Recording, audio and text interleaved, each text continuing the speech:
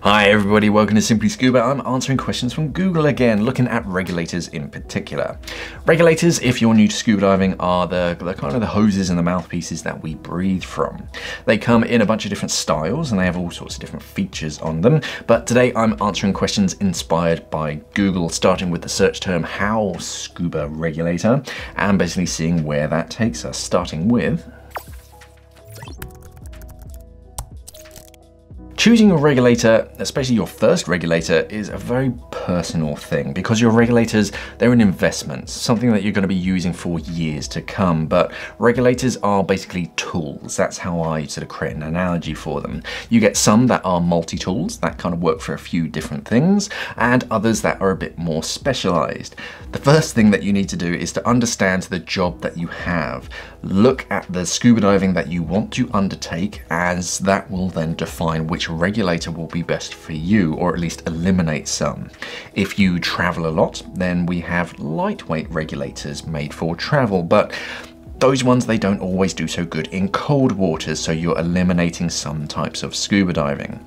Look for features on a regulator that will improve your diving experience, and don't focus too much on the upfront cost.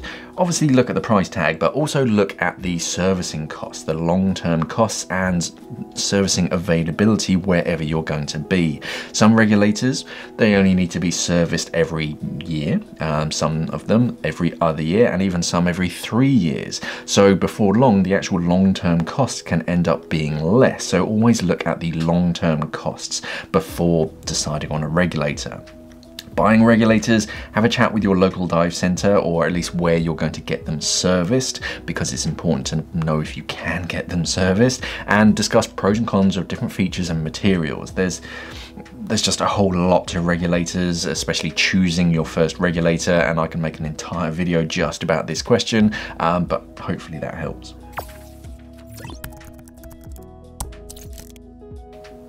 Parts of the regulator we call stages, and then we have hoses that connect the two of them. The first stage is the metal block that attaches to the scuba diving cylinder. The first stage basically regulates the huge pressure inside of the diving cylinder down to a more sensible pressure, and it regulates it. The first stage has a bunch of different ports where you can attach hoses at different parts, and they're either going to be high pressure hoses for gauges and transmitters, or low pressure for second stages, I'll talk about those in a second, and low pressure inflator hoses for your BCD and your dry suit and things. Your second stage is the actual breathing part that you put in your mouth. The second stage is basically a demand valve. So as you inhale, the valve opens and it gives you some of the pressure that's inside of the hose, and when you stop inhaling, the valve closes. Then your first stage tops up that hose. More or less, that's a very oversimplified way that they work, but the first stage is the bit that attaches to your tank. The second stage is the bit that you breathe from. If you look after your regulators, they can last for decades easily, but think of them a bit like cars or Trigger's broom. Some parts need replacing over time. The actual moving solid parts of a regulator don't tend to wear out that quickly. It's the softer O-ring seals and seats that can harden and actually split over time.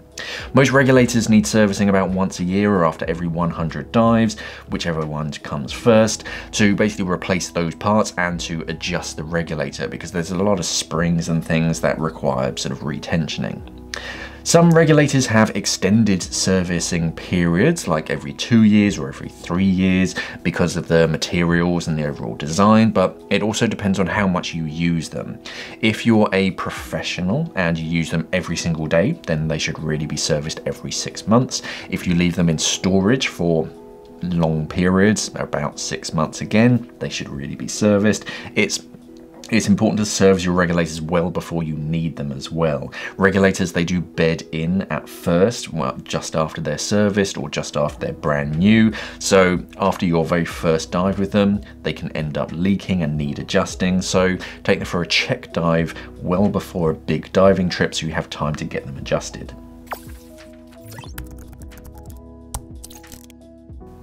When you're buying a regulator, you'll hear a lot about balancing and overbalancing.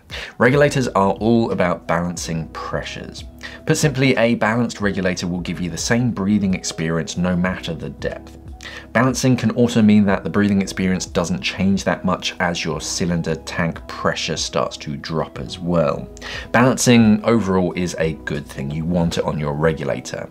Unbalanced regulators, they would steadily get harder to breathe from the deeper you got or when your tanks start to run down.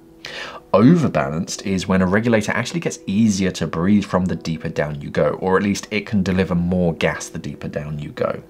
Balanced regulators use the increase in water pressure around you as you dive deeper to adjust them and keep them at a stable level, but overbalanced actually use it to increase the possible output the deeper down you go. So if you really need to get more gas, it can deliver plenty, especially if you're donating to a second diver at depth. It can deliver plenty of gas. Most regulators today are just balanced. It's only the very cheap designs that are unbalanced, but it basically means that your breathing will stay stable throughout the entire dive if you have a balanced regulator.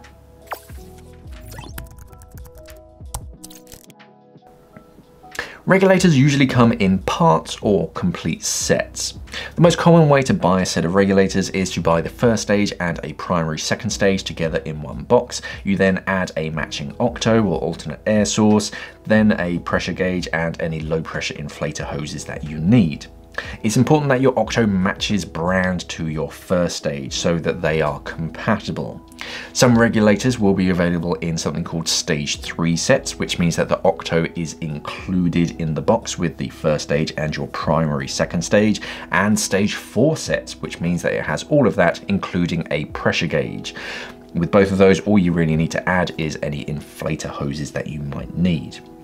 You can, if you really want to, buy each of the separate parts, including the hoses, and just assemble it all yourself. But it's not as simple as just screwing them all together. That part is the easy bit. A lot of the time, it's perfectly fine. If you do just assemble a set of regulators, it can be perfectly fine. But because they weren't assembled together in the factory, they might need a little bit of tweaking just to make sure they're all balanced and syncing up together.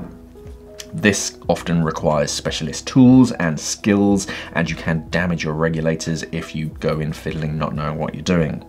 The easiest way to buy a set of regulators is just to buy a stage 3 set. That's how most scuba divers buy regulators, and then just add the gauges and any inflator hoses that you want. And there we go, regulators. If you have any particular questions about scuba regulators, let us know down in the comments below and I'll do my best to answer them. You often have a lot of choices when it comes to regulators, and they are a pretty fundamental part of scuba diving kit. But you'll find them all on our website, simplyscuba.com, with a link down in the description below. Thank you for watching, everybody, and of course, safe diving.